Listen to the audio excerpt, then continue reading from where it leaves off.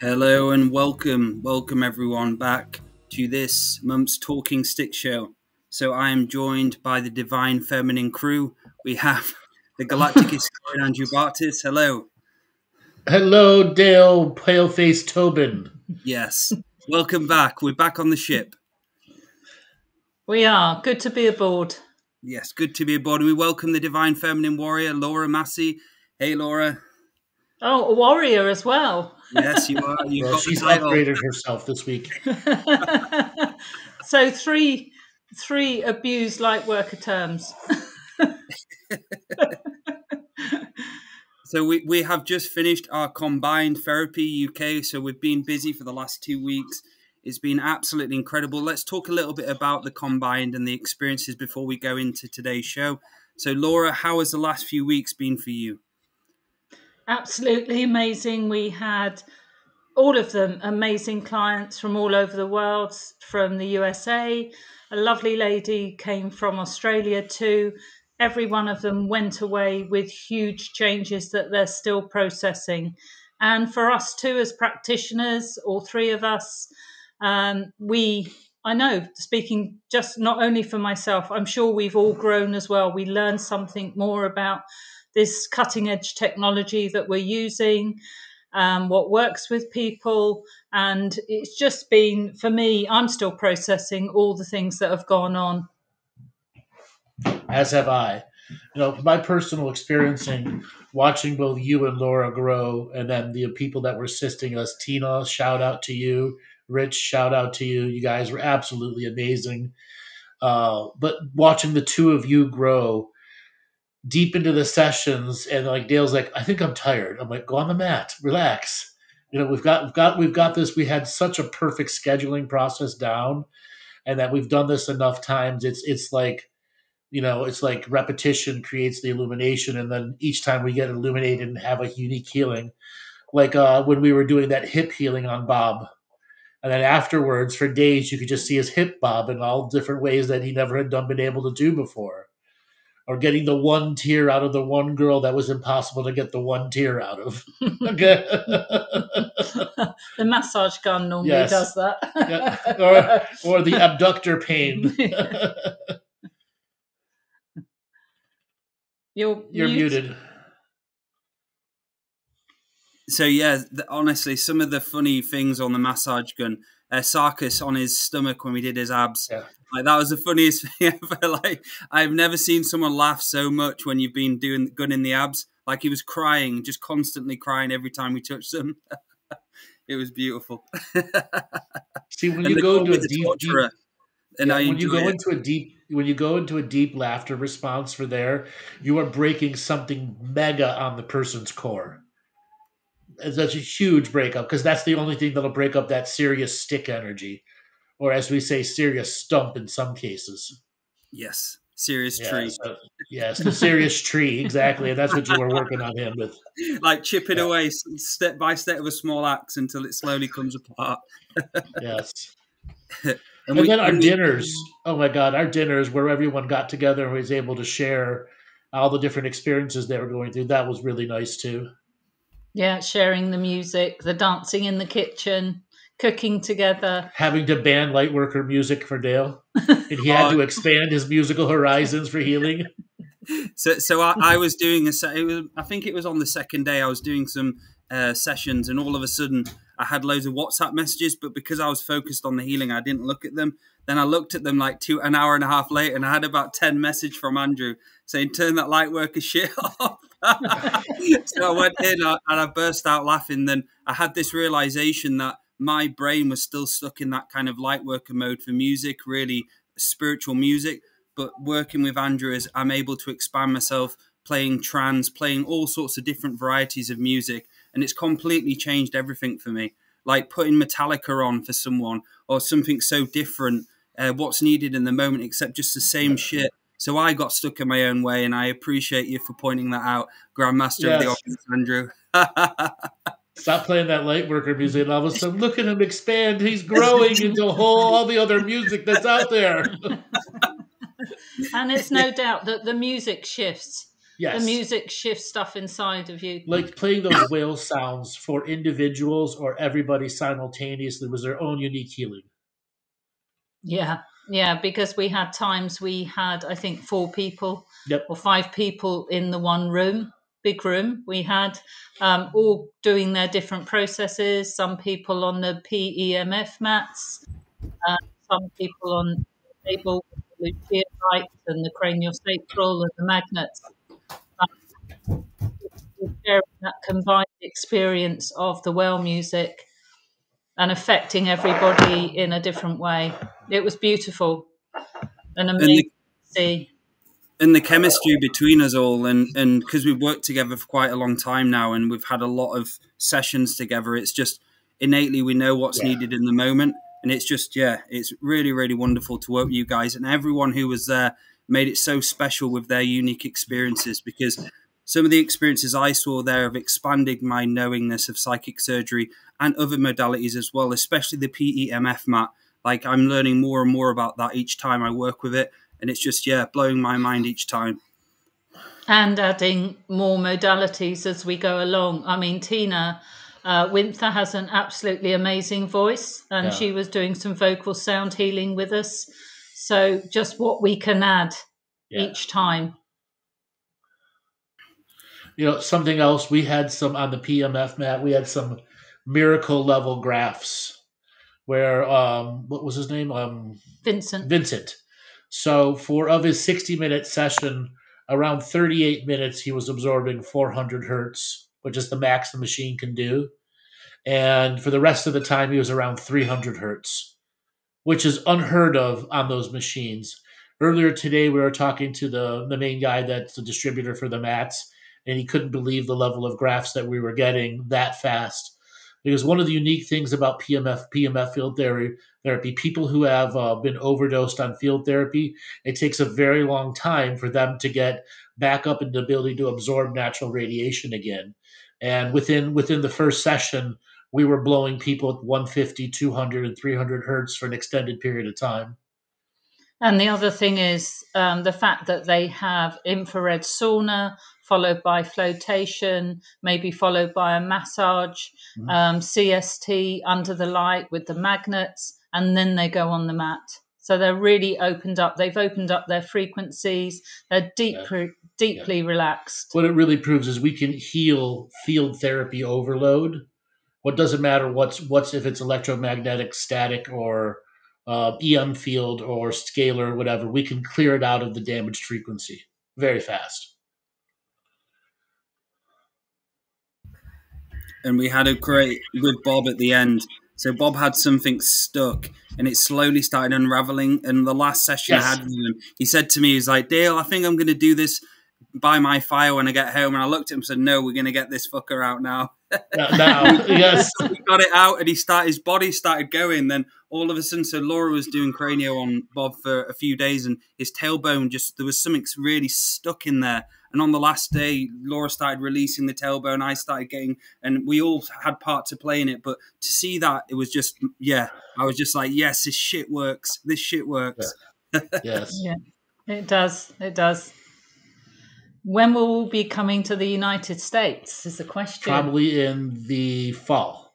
We're planning it now. So with that, we had a really amazing time, but there was an expansion, which is what created today's title of show. What is wrong with the divine feminine? Laura, I want to start with you, the mistress of master divine feminism, who has seen it from all the different sides. And in general, without any of us attacking anybody, what's wrong with femininity today and what's right with it too? So there's nothing basically wrong with the original sentiment of the sacred feminine or the divine feminine, that nurturing, creative aspect that's in all of us, not just the females. We can all carry that. But what's happened with like so many things in the lightworker industry, it's been polarized, it's been taken over, it's been made into something extreme, which has then created something that is anti the divine masculine.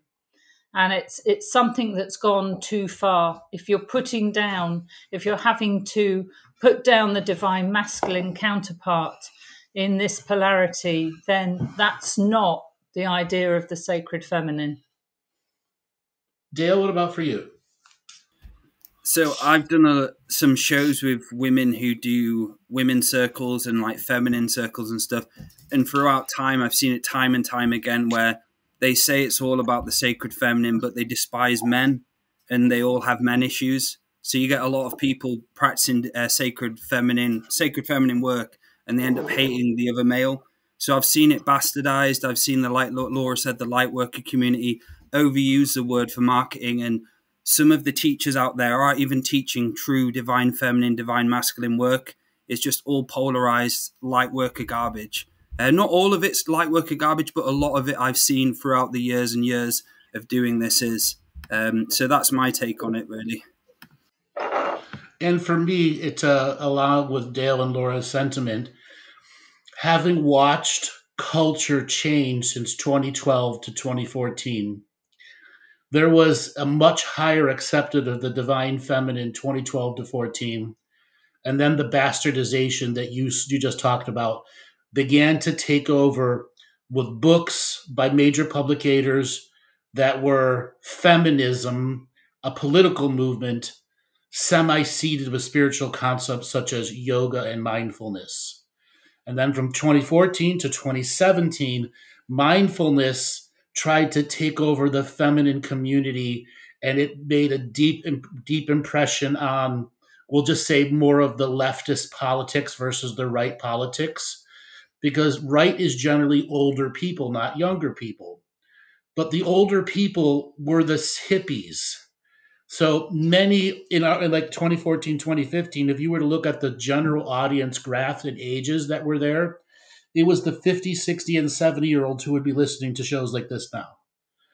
And there would be virtually nothing in the 18 to 23 or 18 to 36. It was all 46 plus. That was 10 years ago. Now it's balanced, and the 60-year-olds and 65-year-olds and 70-year-olds no longer are listening because many of them have passed on or moved on to different subject matters. Now we have an equal grouping with different sense of political, spiritual views inside of them. You have the man haters because of abuse. You have the political man haters, not that they've been abused, but there's a perception of abuse. And then you have the money grubbing virtual divine feminists who will make sure that every nipple is showing in every picture and everything has a gloss over image and a perfected this or that behind them. That's not real divine femininity. That's showing off your looks. And unfortunately, the vanity of the modern times of the social media star has taken over spiritual communities. Okay? With that said, what's wrong? What's really wrong? It's the communities and the perceptions of individuals. No matter what, a traumatized person is going to act through their traumas or to act out their traumas. But if a person actively works on themselves, you don't act through your traumas. You deal with them in the moment. I mean, the whole idea is the balance of the divine masculine and the divine feminine inside you. And if that is out of balance, then there is some healing required. So is the bastardization of the divine feminine, is that related to woke at all, Andrew? Yes. Unfortunately, woke went extreme and betrayed women by putting people in the LGBTQI transition communities into their bathrooms, into their sports, into their et ceteras, places they had just gotten the value of their rights in, which then split the community even further.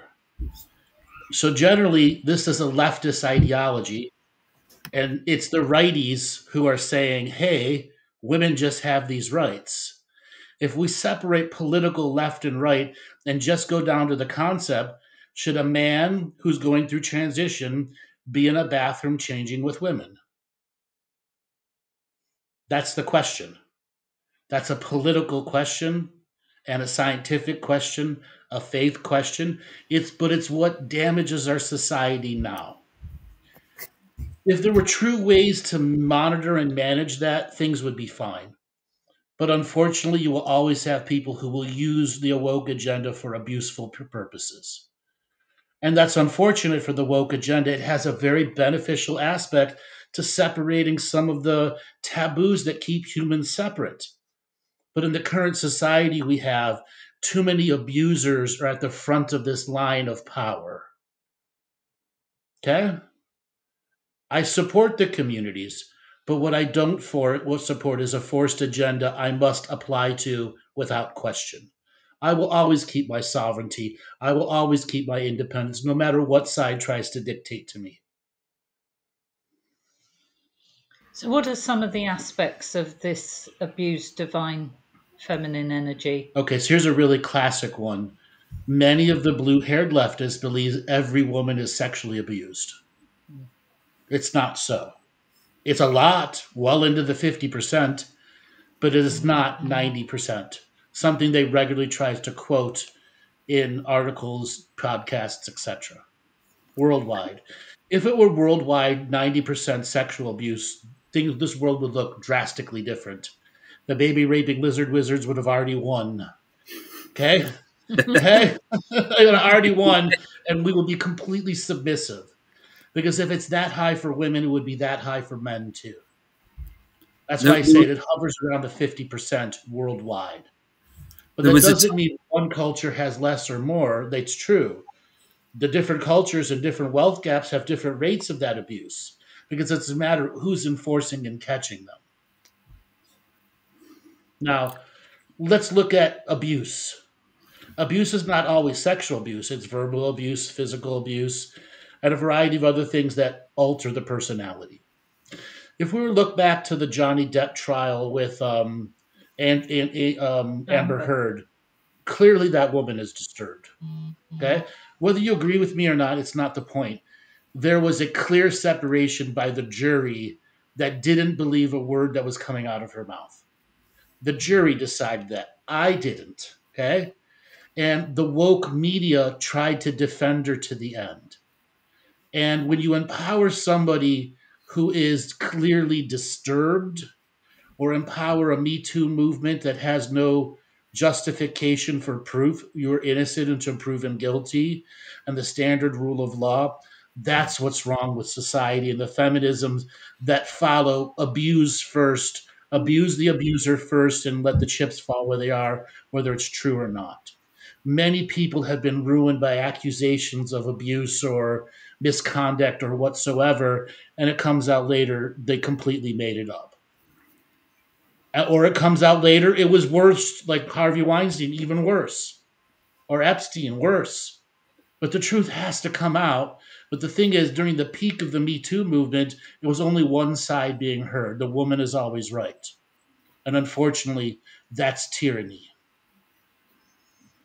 Yeah, and in the Johnny Depp and Amber situation, so Amber was using her divine feminine energy in a perverted way to get the results she wanted. Well, I will make my own statement. The psychologist that interviewed her gave her what's called histrionic personality disorder, meaning she makes shit up and believes it as true. And she is incapable of actually knowing the difference between what she made up and what she didn't. In her mind, it is that way. And she'll pass lie detector tests with that in knowing this. It's a fundamental damage at a very early part of the mental development. Okay? Because they become that way, and they're literally unchangeable. Because you can see it within her. There's no emotion at all. Literally no emotion there. It's completely like blank. And it's right, I'm running by a script now. And that's something she did with it feels like she kind of just went to attack him to make sure he sounded like the one who's fucked up. But again, she was the one who fucked up, which is a classic narcissism technique, isn't it? Yeah, well, next level narcissism. Next level, it's called histrionic.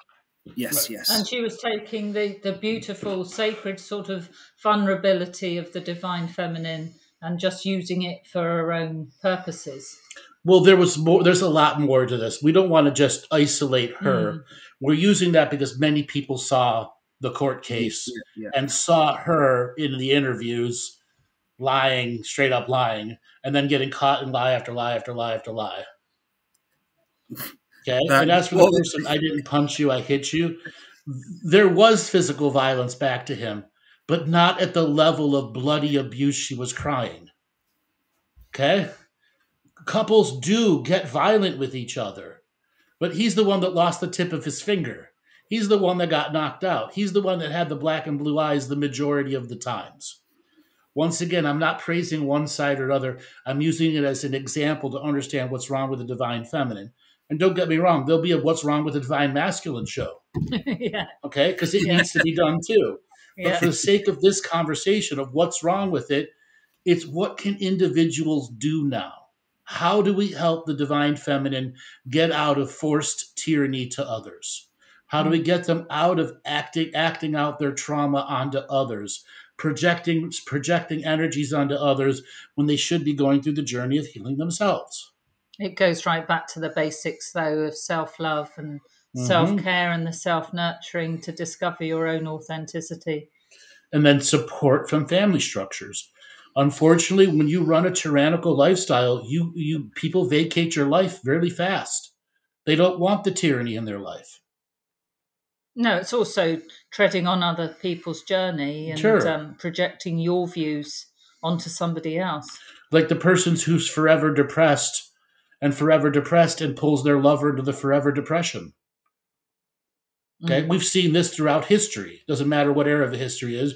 They reach the melancholy they can never get out and pull everybody into it with them, which becomes drama queen. So unhealed traumas. The answer is you got to begin to heal the traumas. You individually, not as a collective culture. Okay? Now, one of those traumas, whether it's sexual abuse, giving birth, you have lots of issues with the divine feminine areas, such as, for lack of better terms, when a lot of women give birth, they have what's called a blowout on their divine parts. And I'm trying to simply not be overly graphic, a blowout like a tire. And they have to get that fixed. And there's the vaginal wall. Laura, you want to talk about that?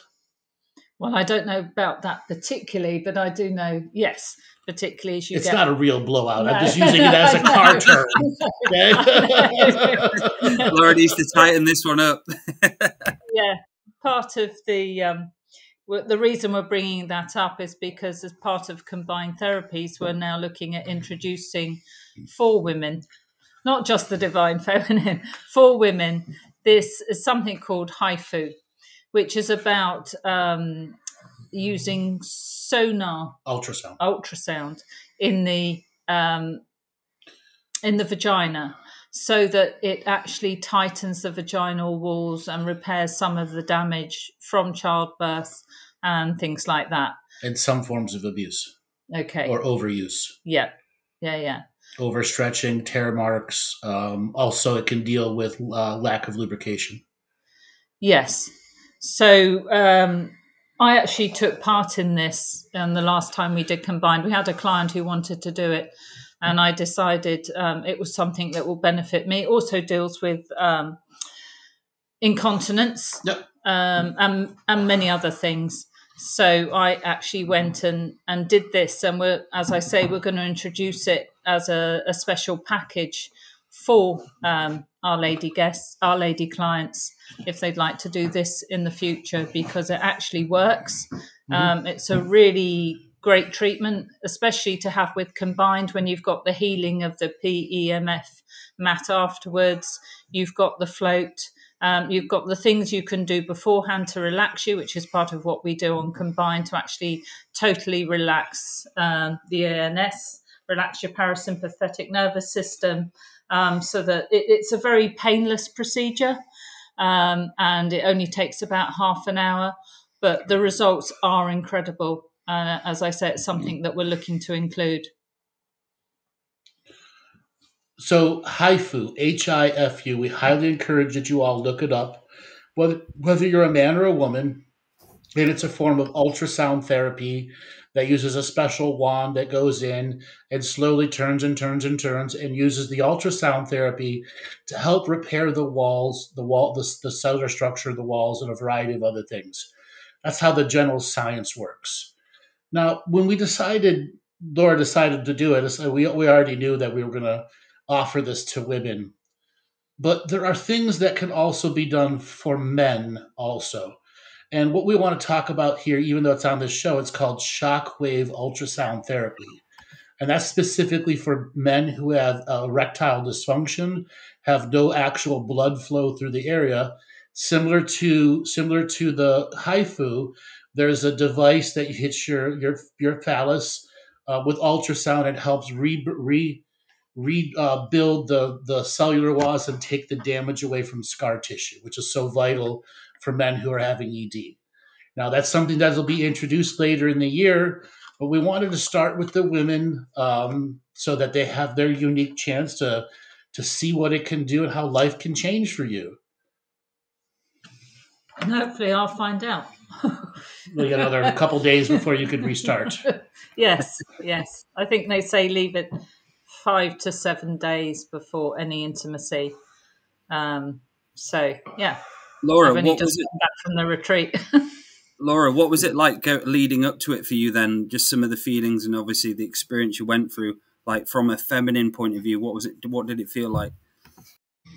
Well, obviously there are the underlying nervousness, because you're not, even though the lady talks you through it, it's like having a smear or something else. It's a slight body invasion, you could say. But I think also it helped the fact I've been doing the mat and so on beforehand, and that certainly helped afterwards. So I say not for the pain, but just as a settling modality, using the PMF mat afterwards, and also being part of the combined therapies really helped me.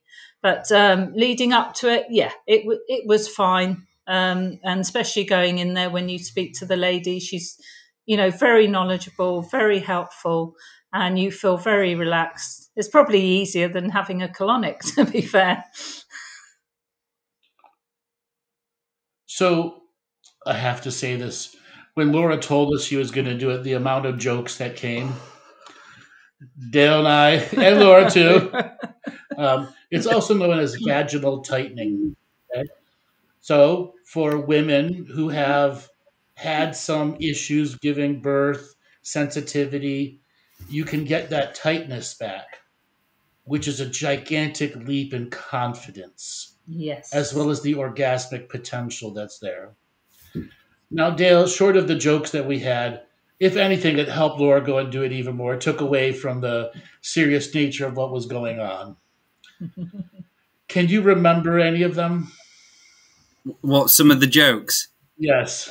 There was always that moment where we went, "Come on, Laura, don't be tight." Yes.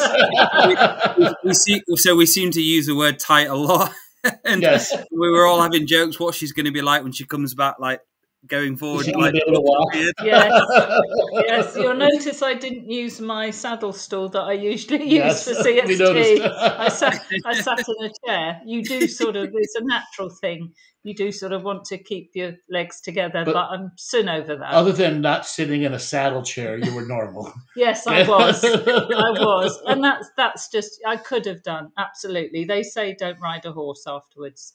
And as I say, don't have sex for 5 to 7 days. And basically that's it. Sometimes if it hits a nerve, you get a sudden sort of little jolt, but nothing that's painful in any way at all. I really highly recommend it. And we'll be asking you in a week's time, Laura, for an update. Yes. Yes. Did it work?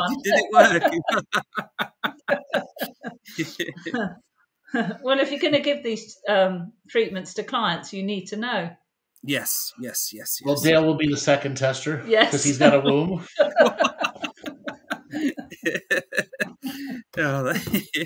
We've had some really, really funny times on doing the combine. We really have. Like, having this banter has just made it so much, I'd say, easier to break up energies, and just the funness and lightness of it all. Even though it was serious, we really needed that comedy in between everything. We really did. Yeah. Yeah. Yeah. So divine feminine, guys. Divine feminine.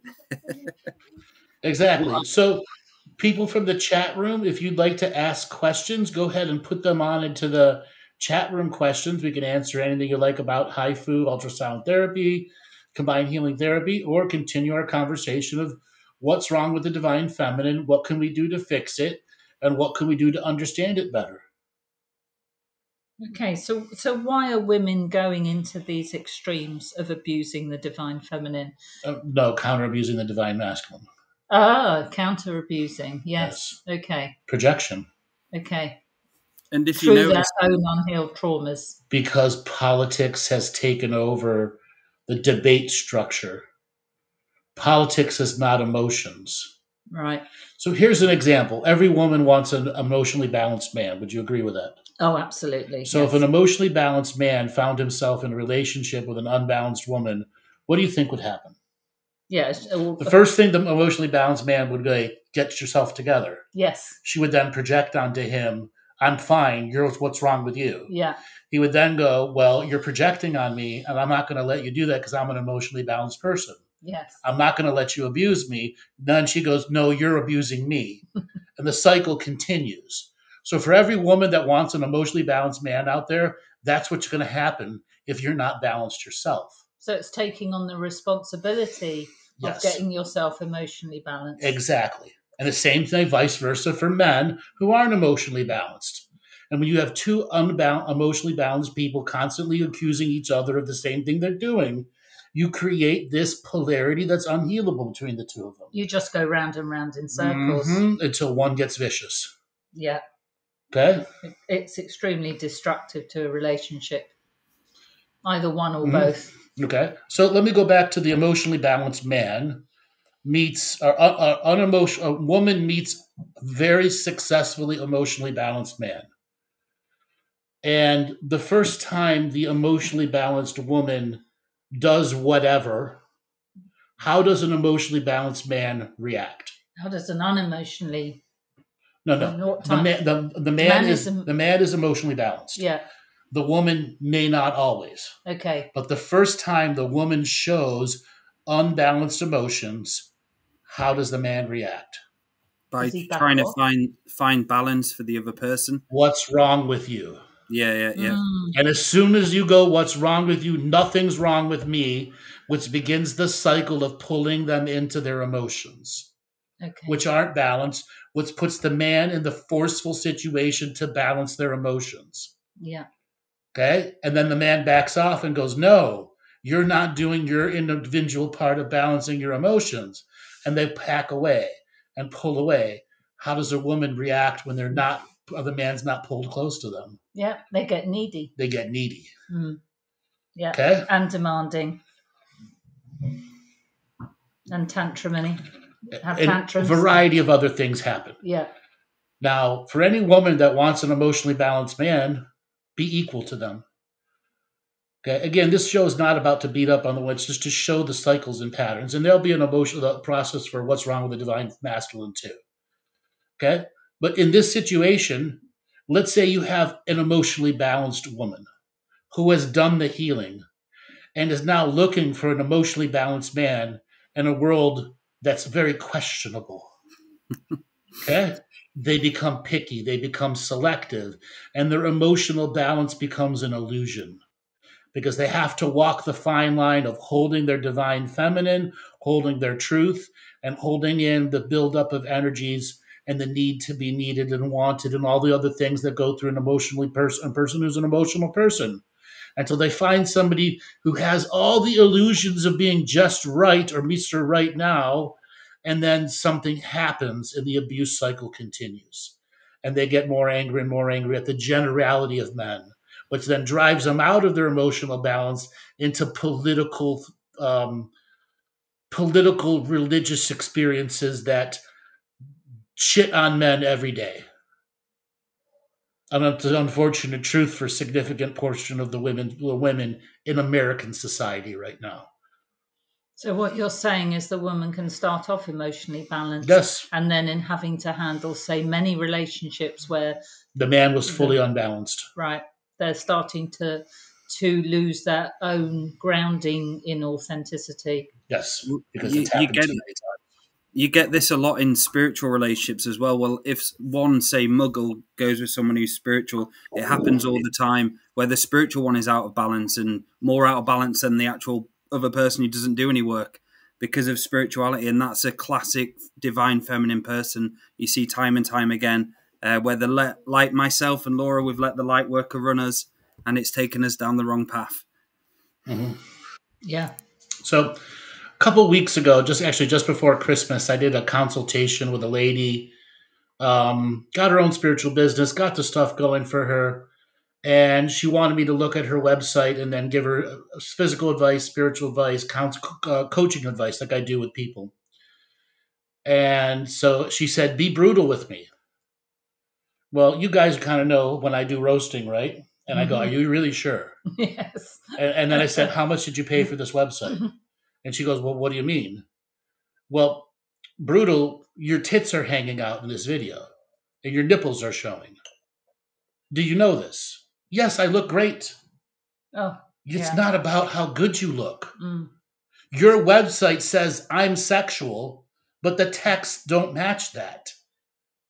Unfortunately, she got sold her good looks versus her teachings. Okay? And they charged her $25,000 to do it because the pictures were $16,000. And the rest of the website is pure garbage. And I had to tell her that. Whoever wrote your Lightworker prose and word salads had no idea what you did. And yes, you look beautiful in every picture, in every image, all over the website. You have side pics, shadow pics, angel wings coming out of your ass. You look beautiful.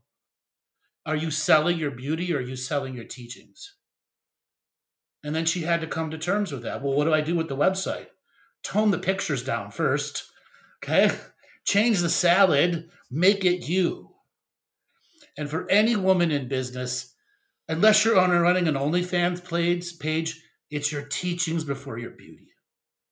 Please hear that. It's your teachings before your beauty. Your beauty is important, but it should not be flaunted on every page with every profile pic. No, because your inner beauty will shine through if you're doing the work anyway in a normal picture without having to resort to all that. Mm-hmm. Yes. The overuse of the sexuality. The overuse of the sexuality. And the sensuality. Yeah. So, Laura, we have a question from Rumble. Were you awake through the entire procedure? Oh, yes, absolutely. Yeah. Yes. How long did it take? About half an hour. And the lady, the practitioner, talks you through everything they're doing. So you're totally reassured every time, because the actual machine looks like an extremely large dildo is the only way to describe it. But not terribly thick. No. Just long. Just long. I think, my goodness, is that going to fit all the way up me? And of course it does. Anyways, it's got a little thing on the tip that does the ultrasound therapy part to it. Mm. Yeah. Yeah, and you feel a bit of a buzzing as well going on. But that's it. You're awake through the whole thing.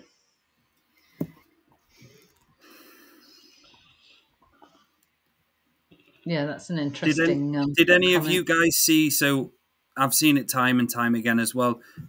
People in feminine groups going on about witch trials all the time, and they go on about the lineage. And this really, honestly, like, I have to hold my tongue when they say it. They're like, "Oh, we've been burnt so many times at the stake that we've got to take power back this lifetime."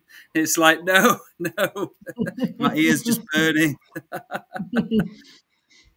Yeah, because any of the masculine out there could have been a female in a past life, and that happened to you too. Yes. It's not just the women this lifetime. Here's another statement from Janine. Once I noticed that mom groups, that many of the moms would just bitch about their husbands treat them like they're one of their kids, and they wonder why they can't stand the husband. Why? It's exactly the point. It's an emotionally unbalanced person who has no one to talk to, no one to vent to their emotions, whether they have a counselor or not. And once they get in the cycle of complaining with somebody else who complains about theirs, it creates a vicious cycle of dopamine release, which makes them abusive versus, talking to the husband versus belittling them. It just shows they're not doing their own inner work. Or they'd rather do the negative work than the inner work, because the negative work is more fun for them. Okay? And you wonder, how are you ever going to have a real relationship if you treat the man you love that way and you sleep next to him? You're not only violating his energy, you're violating your own energy. Get a fucking divorce. You're a person that's a coward to leave the comfort of what your life is. Now stop being a coward.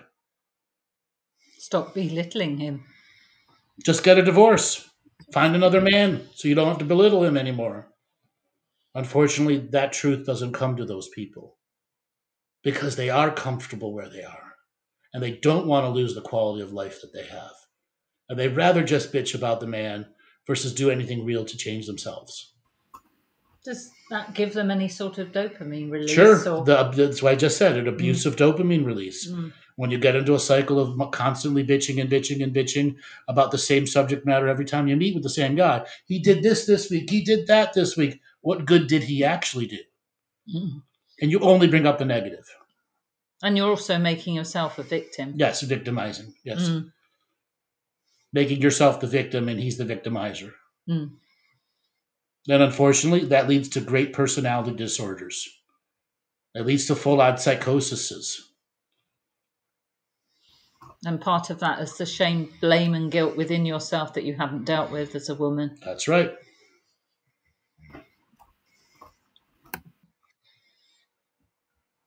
So any other questions from the chat room about, in general, the conversation topics we've been having? Go ahead and write them into the chat room.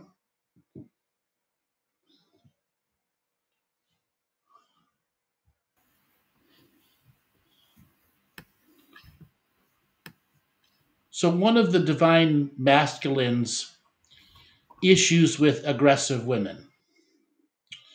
So Dale, you and I have been around the block many, many times. And you have women who pick you. You understand what I'm trying to say? Yes. And they pursue you. And Yes. they pursue you in such a way that they make untruths about themselves to fit into your reality. What are those? I'd say. Laura, what would you describe those people as? The people who choose to have untruths to fit their reality. To fit into your reality. Mastermind manipulators who always manipulate all the time just for their own way. Well, they're narcissists, really, aren't they? At the end of the day, they're using narcissistic tactics of manipulation and so on. Karen rage syndrome. Yep, that's a good one.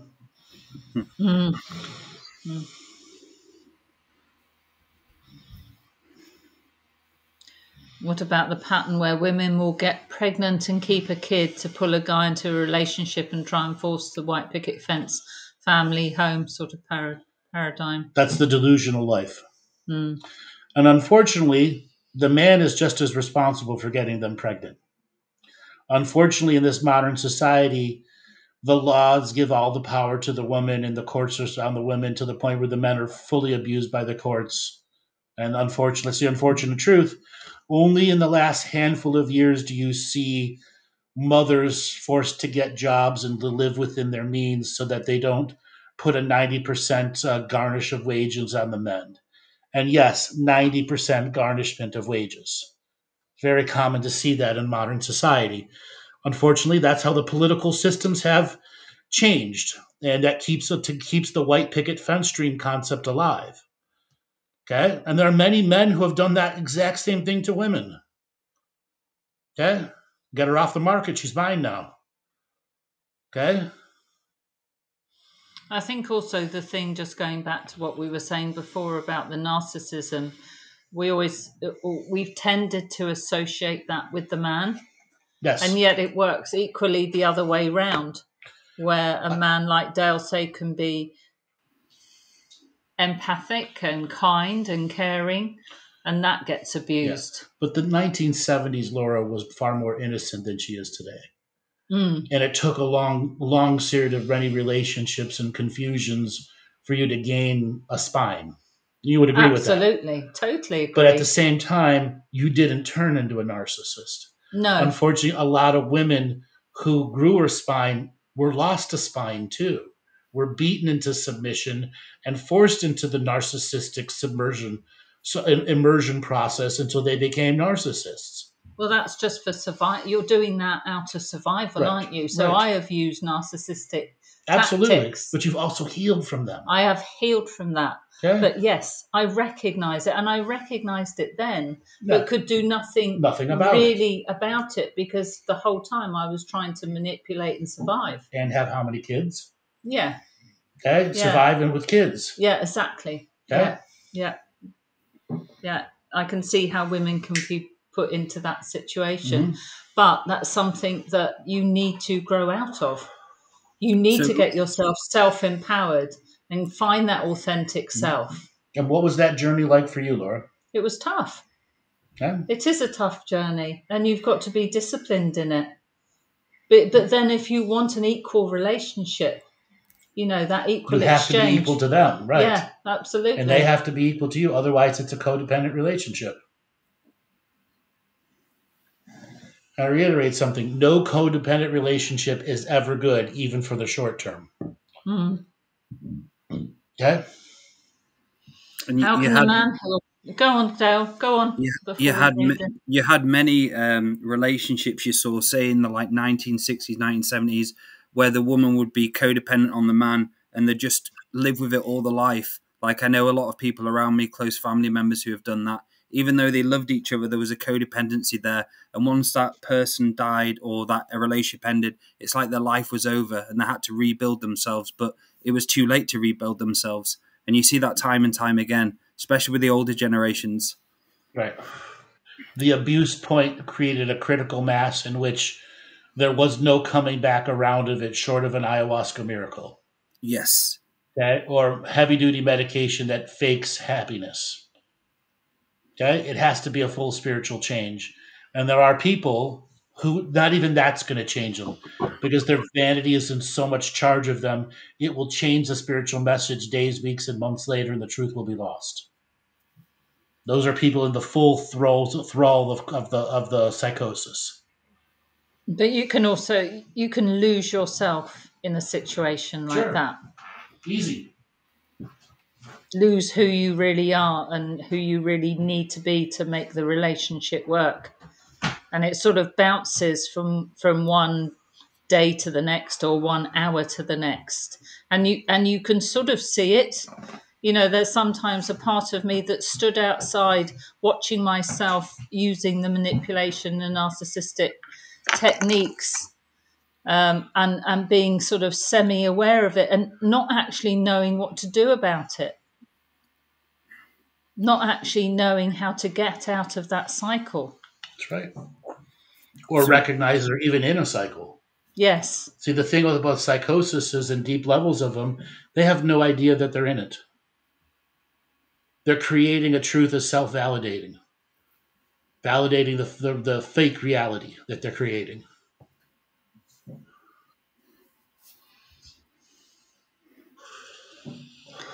So how can the man heal from that type of entanglement, Woodland's asking, including the narcissism and co-creation of that? Is the man's journey any different? Unfortunately, it is radically different. When a man encounters a woman who is a secret hater, it does stuff to you internally that only comes out subconsciously later. Example, you are sleeping next to a person you believe loves you, and you're intimate with them, and they sound perfect. They want it. And all of a sudden, they turn vicious and show their true colors, and everything you believe true and right about them suddenly becomes a demonic force that you've let into yourself in all forms of trust. Yes, that happens to women, but men heal from it radically different. They heal from that completely different. And how? That first step is loving yourself different than a woman loves themselves. That woman has to go through the pampering, the creations, the visions, and the dream. A man has to go through trusting his choice, his wisdom, his inner wisdom that brought somebody into those specialty places, because you begin to lose so much of what you created with that person out of what you thought was equality. Do you have a break in faith with your own intuition? Sure. And or worse, they try to become you. They try to steal who you are by taking your job, your this, your that, the things that you've spent lifetimes creating. They take half of this and that of that, and nothing is yours anymore. Nothing. And the damaging of sexuality as well. That damages the men in such a way that the sexuality is so confused and it becomes traumatized, and they start just letting down and turning off as well. It's not nice. And unfortunately, that's why BDSM is such a healing thing for many men and women. Okay? It allows the aggression of betrayal to get out of the body and recreate a more natural passion for love.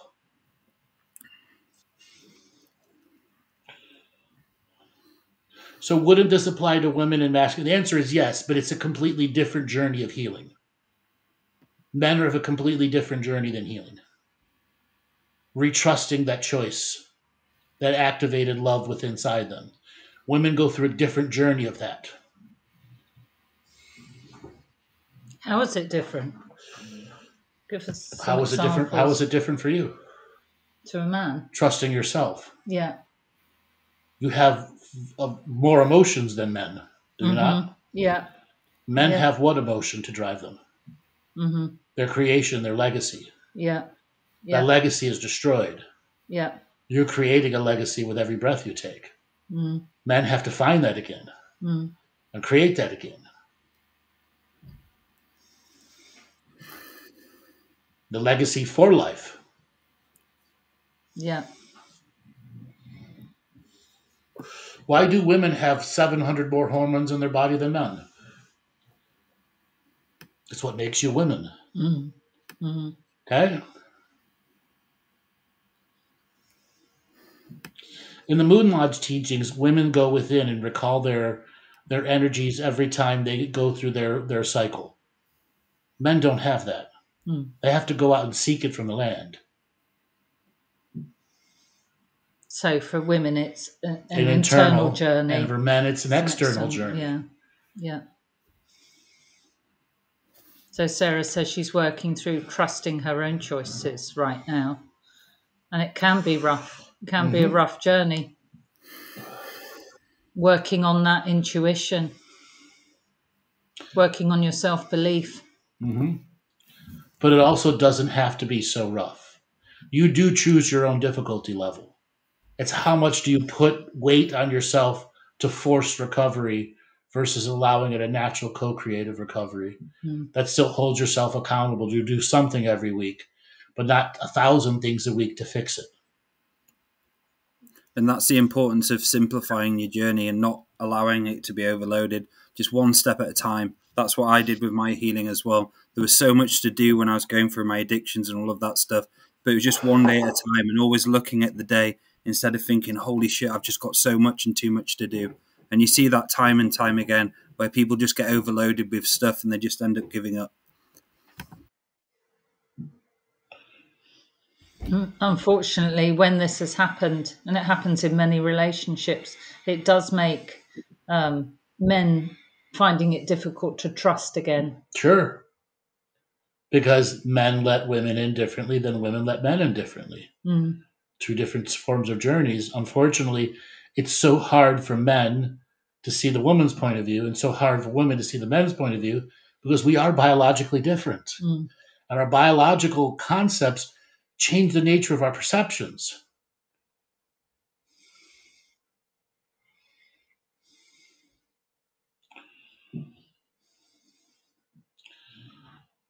So we've got more people engaging in the chat room. Go on down to that chat room, type a question in. There's a chance you guys get to interact with all of us. Yeah, it'd be good to hear your questions. Okay, so let's talk about how children become part of the relationship. Mm-hmm. Okay, hold on. Does a man attract secret hater women depending on thoughts and subconscious beliefs? Is a man confident? All right, so first thing first, you have a little mix up of understanding. If a man is attracting something that is negative, it is not always them attracting it, it is karma. Karma is a real thing in dating and relationships, but you have to be recognizing what are the patterns of the karma. Unfortunately, a lot of men who are new to dating make those mistakes over and over again, and they have what's called a broken picker. Women get broken pickers and pick the wrong man all the time. That's, again, a karmic thing built into the lineage. Unfortunately, lineages attract other forms of common lineages. And that's the whole point of breaking the vicious karmic cycle. Does biology hold on, somebody was asking about transgender. How does that work for transgender? Well, the rest of the universe has more sexes than you can even begin to count. I've talked about in other shows where many races have 6, 7, even 8 sexes. But a lot of them don't change from one sex to another. They can, but they choose not to because it's a journey of accepting the choice to become that fully. Because when you're born one way and discover something else as a truth about yourself, or you are born in one belief and then come to an understanding there is another belief, the journey of transgenderism is more spiritual than it is physical. And it is the spiritual transition that will allow the divinity of masculine or feminine to show through the body. And then is where you can use surgical assistance, hormone therapy to complete that journey. Unfortunately, a lot of people in the transgender community, they have too many broken faith issues to make that final leap. And the handful that do not necessarily have regrets, have trauma in the transitional journey, which is something that's terrible for somebody that's going through that, which then creates a regret or a pain or a this or that, which is why it's so challenging in modern society for transgenderism.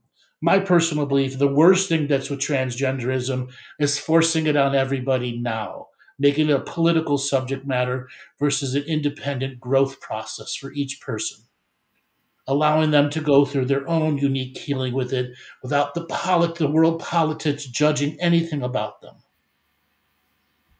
I can tell you I've had more transgender people and gay people come to me now in the recentness of the woke ideology, terrified about their own views, about their own communities, that if they say something that isn't in alignment with the woke view, that they'll be excluded from the community. And again, that's the corruption of politics over truth, thoughtful, spiritual, and physical debates about the truth of one person's soul. What is the age in America? About vasectomy, what does that do? Well, absolutely, it changes the nature of the thing. That stops pregnancy from happening and gives a higher form of confidence at times. How many generations does it take for the children to be born without ancestral karma?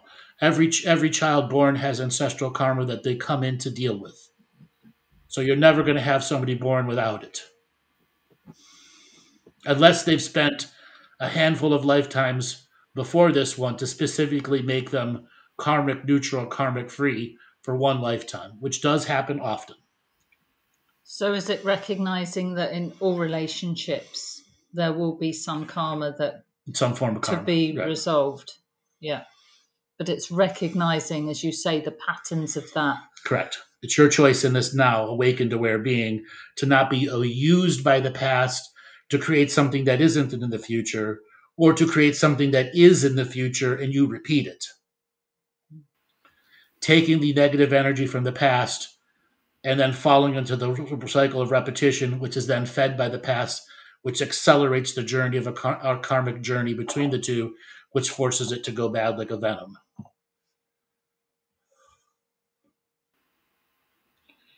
Also, if only one of the parents breaks the cycle. That's the other thing. Abuse is the two-parent process.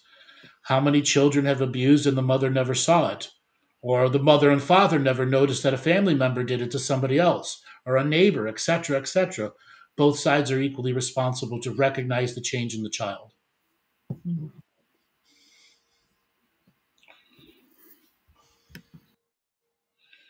If a major cycle of abuse is finally broken, does it lessen the karmic for you? Yes, it does.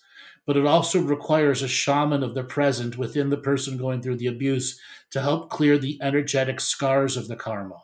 That's why so many modern abuse karmas go through, because there's not enough energetic healers to help them deal with the energy scars on the person themselves. So the karma continues in a lesser form. No, it doesn't.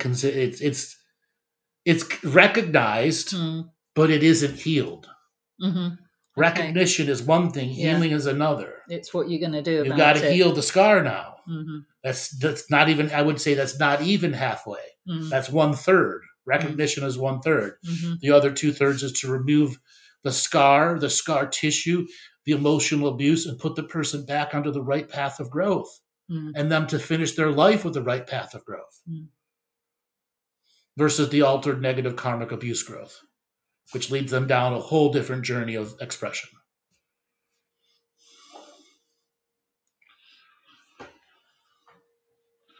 So if karma is no longer going to be part of this world, how do you get rid of karma for a future life? You have to do it now to get rid of it for your future life. That's the whole point. Because the aim is a dharmic path. Correct. I like that. The work is never done, it just changes form. Yes, I've made that statement many times. Yes. Just changes form. It's true.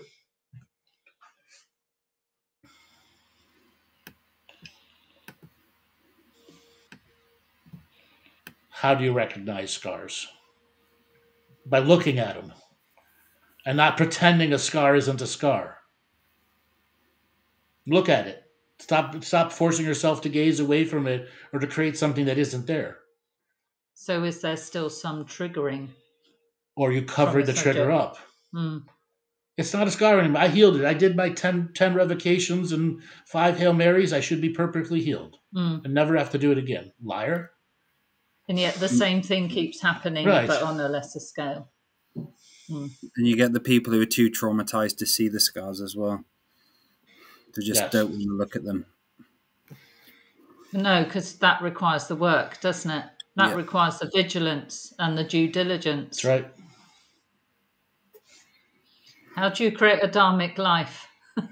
We've been going on about that for Andrew. We've all been talking about it for a long time. Well, listen to any of the last 5,000 shows. Yes, watch them. Self-healing, self-nurturing. Yeah, but it also takes courage if you're in a karmic relationship, doesn't it? It takes courage to finish that karma. And that might mean stepping away from that relationship. All right, so I'm going to take this next one. Okay. So if I don't want to look at it, then it might be an indicator. It is an indicator. If you don't want to look at it, that's a blazing red light going, look at me, that I don't want to look at. Anything you don't want to look at is you're covering up the truth about it.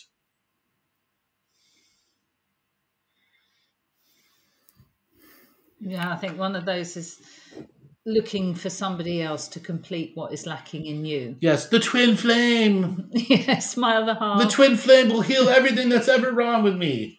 No, bitch, if your twin flame ever showed up, like, what the fuck's wrong with you this lifetime? You were supposed to be fucking perfect. And I made it this lifetime perfect. What's wrong with you? Next. Because I have another twin flame. I got a backup. And it ain't you. Twin flame 4. Twin flame 4, activate. Yeah, exactly. Next. You're broken, bitch. Yes, Sarah. Oh dear, twin flame. That's another light worker. Garbage topic. Yes. So how a woman processes sexual interaction with an imbalanced man who experienced sexual abuse from women. How is he conditioned towards women? Good question. How does a woman process sexual? First thing first, you don't process it. It's his job. You have to keep him engaged with you, not the image of the other person. You have to be the expresser and receiver of love, even if it is perverted, and it helped that person go through a reversion of perversion. You have to keep yourself separate than those who originally abused them. And the same thing goes for women who have been abused by men, especially at a young age. Fundamentally, the person is going to be different the rest of their life if they have abuse at a young age.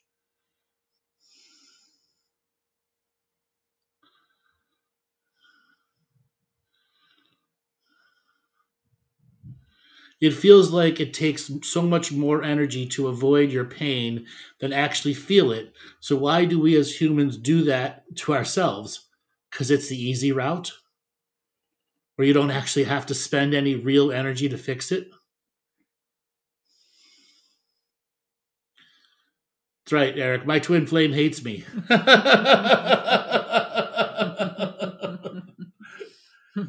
Did we do this one? How about if you're totally aware of the scars and not afraid to look at them, but don't know how to heal them? The thing is, you do know how to heal them. You're just a chicken shit. To do the work, hold the discipline, hold yourself accountable, get on a daily practice, get off of the no plan, make a plan, and all the other things I've talked about the last 10,000 shows, which can be a starting point for any way of doing the work. Start with one subject a week, one subject a month. Don't take on 50 subjects at once, thinking you can beat it all at once like a video game. Stop being arrogant to think, I can never heal it. And relationships will only expose them one way or another. That's right. Anyway.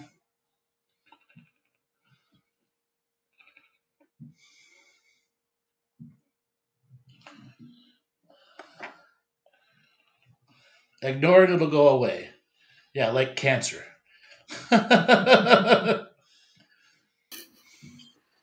You can't. I mean, you've got to do the work. That's where the courage comes in. So when every time somebody goes, I don't know how to do the work, I have a facepalm moment. Mm. Okay, Laura, in your journey, did you not know how to do the work? Yeah, I did. Okay. Yeah. Tell them your journey. Dale, same with you. The work. The work, facing up to what's going on in your situation. We said just now that relationships reflect that back to you as well. You can see in your relationships where you're amiss, where you have to look at yourself and call yourself into question. You know, it's always those healed relationships or better relationships are created when you are both healing on a self-healing journey. And that is calling yourself out, putting one of your light bodies outside of you to observe and call it back in with all the wisdom, all that sacred neutral wisdom it's observed, and highlighting it. And then I've had some real aha moments then. Did I really behave like that? Did I really do that? Why am I behaving like that? Well, what can I take it back to? Is it something that happened in my childhood? Go back over the years. And you've got to allow yourself to have an ego death as well.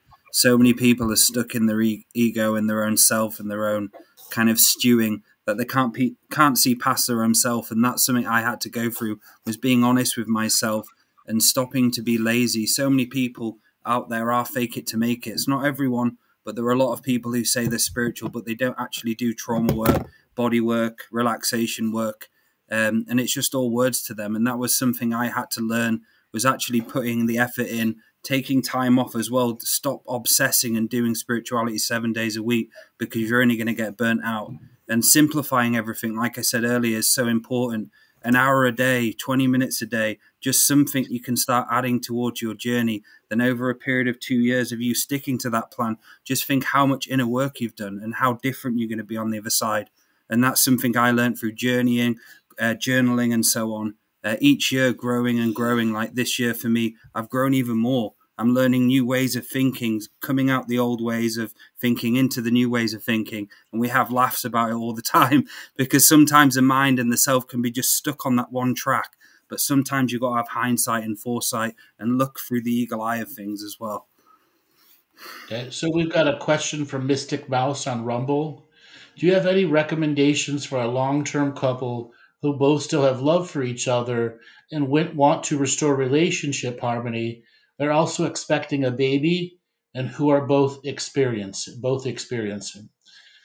So if you've already reached the point where you know the relationship is challenged, but you can't take a break because you have a baby coming, is where you have to delve into the sexuality. And unfortunately, sexuality and birthing are very important.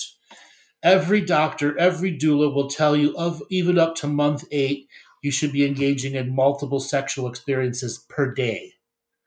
It will make the birth more easy, the health of the baby, mother and father better. And here is where you have to have the enjoyment of sex talk. And it's not about the raw penetration. It's what completes the totality of that experience. So diving into the sexuality, because after the birth, there's going to be a long time before any real sexuality can happen that is enjoyable for the woman. Okay? So you're also going to have to discover what are some alternative ways of getting a release post-sexuality while the kid's hanging off a nipple. And you don't want to change your energy. You don't want the child to feel the sexuality. And unfortunately, a lot of women go through that. And that's where they shut down their men. Now, for you being in a long-term relationship and discovering that you have to restore something, what went wrong? That's the first thing you both have to agree on. What part of your side is the mistake? Don't blame them anymore. Accept your part. He accepts his part. And by accepting the individual parts of what went wrong, allows you to build a new bridge of togetherness. Okay? You're expecting a baby? Step 1 is sexuality. But again, it's not about raw carnalism anymore. It's about the totality of the experience. Now, outside of the sexuality, okay, you're going to have to determine the new relationship moving forward. Over talking on one side or the other is terrible. One side, the man has to be heard, then the woman has to be heard, and everyone has to have the last word. If you're a type of person, or both people are a type of person that has to have the last word, no one ever has the last word. You then hold a grudge. You have to break the rule of last word. And that's just called being humble. But you should not be forced to eat humble pie every day. That's my advice for you, Mystic Mouse. Laura, do you have anything you want to add to that? Well, on the other side of the coin of talking, you can also use talking.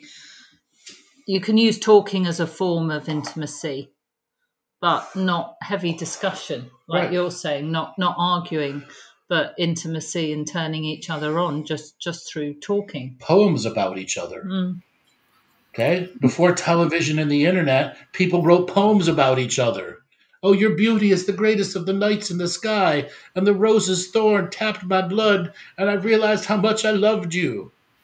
Okay? I drew a picture of you. Yeah, it's a stick figure, but it's better than nothing, right? Or you actually drew a really good picture of a person.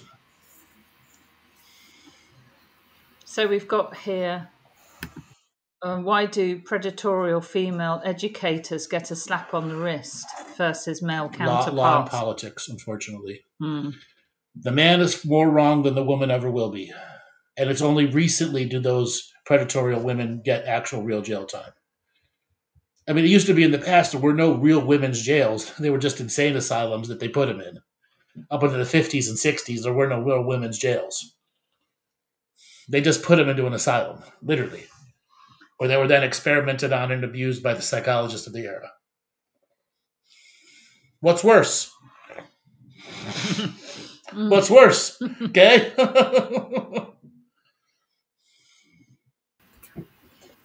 And that thing where the men are always wrong is again of that abuse of the beautiful, proper divine feminine aspect of vulnerability, where they're using it to be victims.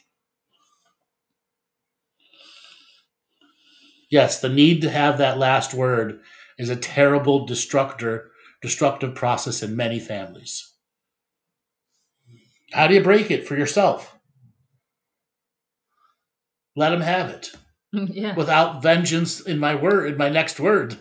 Okay, that's being humble. Yeah. That's the truth of being humble. And one of the biggest things as well is mistakes.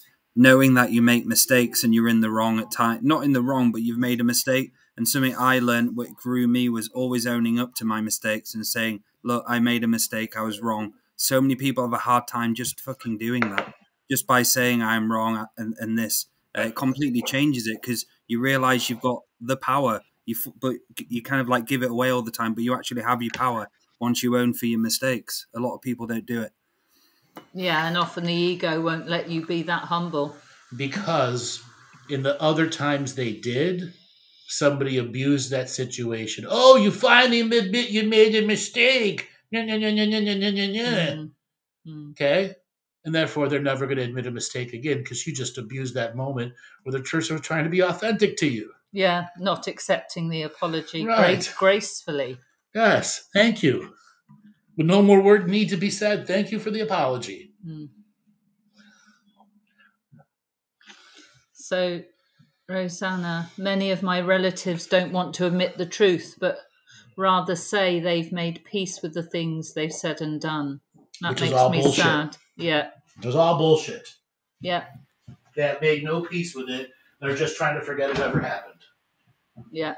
Not dealing with it. You see that? I've had that in my family where, you know, some shit goes down and just no one says anything, and you kind of like, it just stews for about a day. Just or a month or a year. Or a month, yeah. just goes. No one talks about it again, but it's fucking there in the environment. You're like, fuck, someone going to talk? The elephant in the room, but it all gets swept under the carpet. Yes. Well, guys, let's call it an end to the show. We would like everybody to go hit the like and subscribe button and leave a comment. That really helps the algorithm a lot. Bring up your situation, relationship. What do you think is wrong with the divine feminine and the divine masculine? And we will be doing another show, What's Wrong with the Divine Masculine, so everyone knows. Okay? Yeah, that'd be good. Thank you, guys. Thank you. So Andrew, how can people get a hold of you for a session? Sure, they can go to my website, andrewbartzis.com. If they want a session, we have a brand new automated booking session where you just go there, pick your date, your time, and everything goes through automatically. Your link is directly sent to you. We will also be having the next mentorship process being emailed out, so please go and sign up for the email list at andrewbartzis.com. Laura, beautiful. Laura? Okay, so if you'd like to get hold of me, it's twofeathersmedicine.com. And if you go on there and you see the combined healing link, you can also find out more about what we're doing with combined healing. We'll be adding the HIFU to that possibly in April, and another set of days in April, probably in York, for the combined healing, if you're interested in that as well. Beautiful. And if you'd like any soul surgery with myself, if you feel yourself is stuck and you can't get out of your own way, head over to daletobin.com, where I'm offering soul surgery and psychic surgery. I'll be also offering a new treatment very soon, so lots of cool things to come. And thank you, everyone, for watching. Andrew and Laura, good night, good evening. Thank you. All right, everybody. We'll catch you this coming Thursday. Thank you. Bye.